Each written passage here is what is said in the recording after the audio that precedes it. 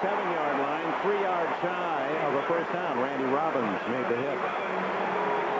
One of the people covering Largent on that play, number 73, Simon Fletcher, listed as a defensive end.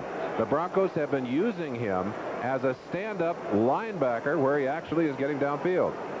That an NFL record, the 8th time that Largent has gone over 1,000 yards in his career. Of course, he has worked with the advantage that, say, the Don Hudsons and the like before in the 12-game seasons and the 14-game seasons. He has 16 games to do it, not to take a thing away from his enormous talent. Another record for Largent.